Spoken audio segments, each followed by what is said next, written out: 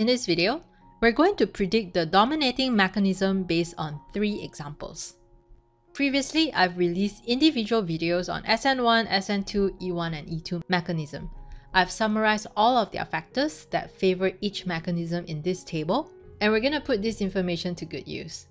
Deciding which mechanism will dominate is one of the challenges an orgo student will encounter. I have a quick and dirty way of figuring out which pathway will dominate based on the given condition. Basically, if we look at the condition in this order, we'll be able to sort out the dominating mechanism. We start by looking at the type of the substrate that's given, and then we look at the strength of the nucleophile or the base, and then the type of solvent that's given, and then lastly, whether heat is involved or not. So let's test this out using a few examples. Our first example, we have water added to 1-bromo-1-methylcyclohexane. Which mechanism will dominate? The first question is the type of substrate.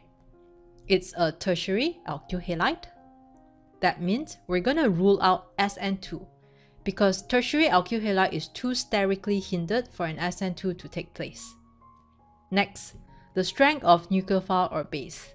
It's water, which is a weak nucleophile and a weak base.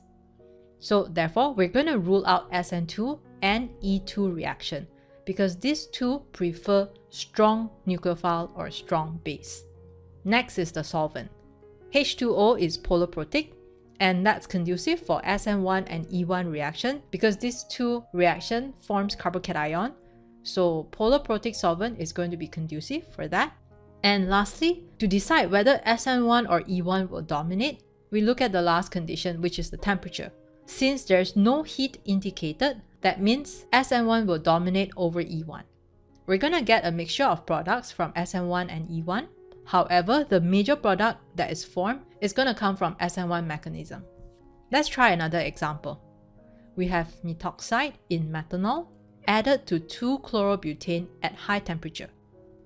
Which mechanism will dominate? 2-chlorobutane is a secondary alkyl halide. So this doesn't rule out any mechanism because it's possible for all 4 mechanisms. Next, we have methoxide in methanol.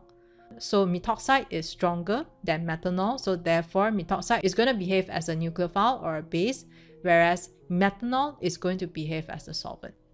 Methoxide is a strong nucleophile and a strong base. Therefore, we're going to rule out SN1 and E1 because these two mechanisms only requires weak nucleophile and weak base. Next, methanol, the solvent. It's polar protic. So that means E2 is going to dominate over SN2. Let's keep going and we look at the temperature next. Since there's heat indicated, so that means confirm E2 is going to dominate over SN2. So we're going to get a mixture of products from SN2 and E2. However, the major product is going to come from E2 mechanism. Let's go for our final example. We have sodium iodide in DMSO added to chlorocyclopentane. Which mechanism will dominate? The substrate is a secondary alkyl halide. This doesn't rule out any mechanism. Next, we have sodium iodide in DMSO. So that means iodide is the nucleophile or base and DMSO is the solvent. So iodide is a strong nucleophile, but it's a weak base. So therefore, we're going to rule out SN1 and E2. Because SN1 only needs a weak nucleophile and E2 requires a strong base. Since we have weak base, we're going to rule out E2. Next, we look at the solvent, DMSO, it's polar aprotic. That means it's more favorable for SN2. Now we keep going and we look at the temperature. Since there's no heat indicated, that means the temperature is low. So confirm SN2 is going to dominate over E1. So we're going to get the major product coming from SN2 mechanism.